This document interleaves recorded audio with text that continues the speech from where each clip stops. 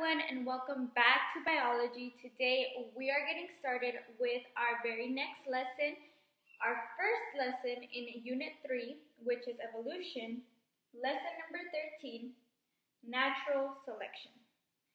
Natural selection. Now, maybe you have not heard that term before, but there is another term that is more commonly used that maybe you have heard either in a movie, in a series, in a show, I don't know, a book.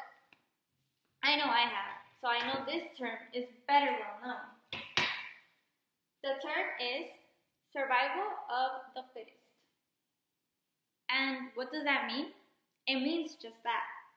The fittest are the ones to survive. Now, why is that? The fittest are more likely to survive, being that, for example, we have 3 fishes.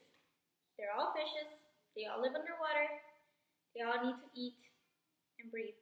Let's say these are the very last 3 fishes on Earth. Well, not on Earth, in the pond. Okay? They don't have any more food, and they're left in a situation like this. Our very tiny fish can't really do anything for itself. It'll get eaten by the fish that is slightly bigger than that. And then it's them two. Of course, the bigger fish is the one that's going to eat the medium fish. And this is going to happen because it has the advantage that it's bigger, it's stronger, it has a wider mouth, it's able to do it. It's capable of doing it. It's more fit to do that, to eat it.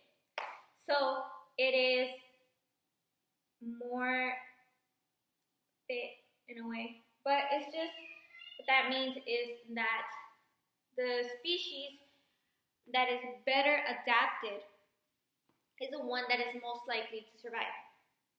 Now, keep in mind, I just said adapted. Let's find out what that means. Adaptation. Adaptation is the process by which a species becomes better suited to a change in the environment. If you need to pause the video to make sure you have this down, please go ahead and do so now.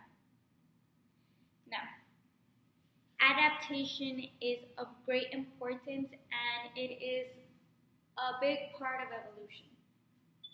Now, adaptation can be something that any species can do, and in reality must do in order to survive. Remember, survival of the fittest.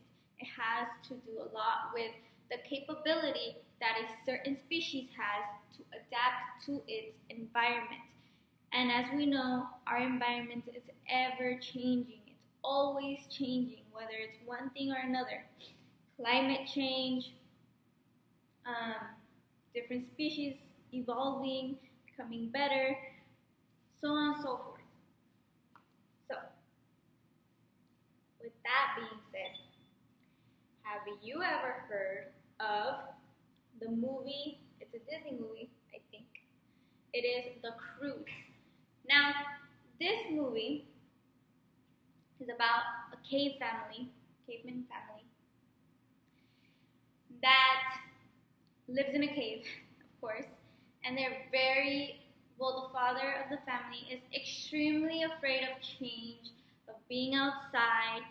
His instinct is just survive any way you can, and the best way to survive is staying indoors, okay? That is his mentality.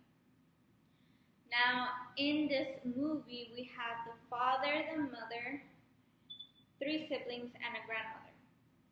The siblings are an older daughter, a son, and a younger daughter. The family comes across a young man, which is around the oldest daughter's age, coincidentally.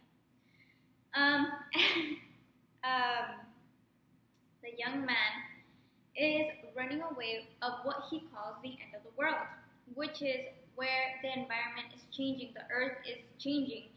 There are earthquakes and volcanic eruptions, and all this is happening and changing. It destroys this family's cave, which they were able to survive because they were not inside at the moment it happened.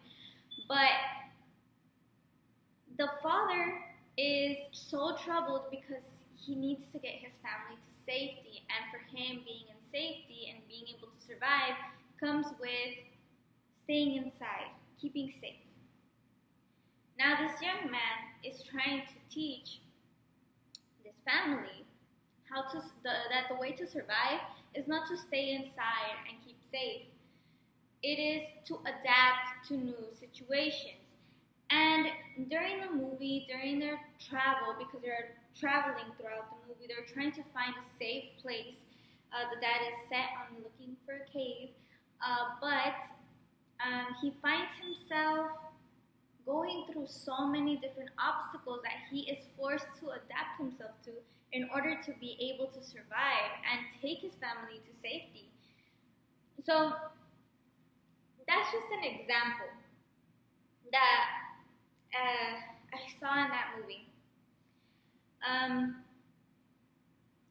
For your assignment today, I want you to take a picture of your notes and include that in an email, as well as I want you, I have it written down. I want you to take a picture of your notes, and I want you to give an example of a form of adaptation, okay? I'll give you one right now. For example, cats have adapted through time. Back then, when most cats, or almost all cats, were wild, they had very long claws, very sharp teeth. They needed these things to be able to fight off predators and all that stuff and to survive. Now, you see that cats are more like pets. I'm allergic to cats, so I'm already sniffing. I don't have a cat. Anyways, cats are now pets. They live indoors. Their nails aren't as sharp as they used to be back then.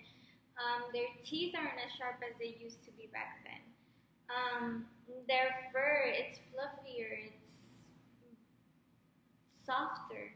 Back then, I'm pretty sure it was more coarse and not soft. So, that's just an example. Cats used to be a lot more rough looking than they do now. So, think of an example like that, a change that has happened with a long period of time.